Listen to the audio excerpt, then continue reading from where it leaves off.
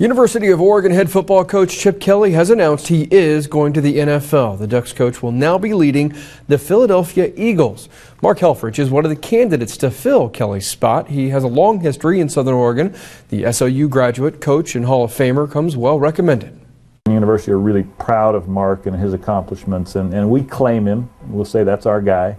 And so we're really happy for him, and being a close friend to his, I'm really proud of him and honored for him if he has this chance, and he'll do well.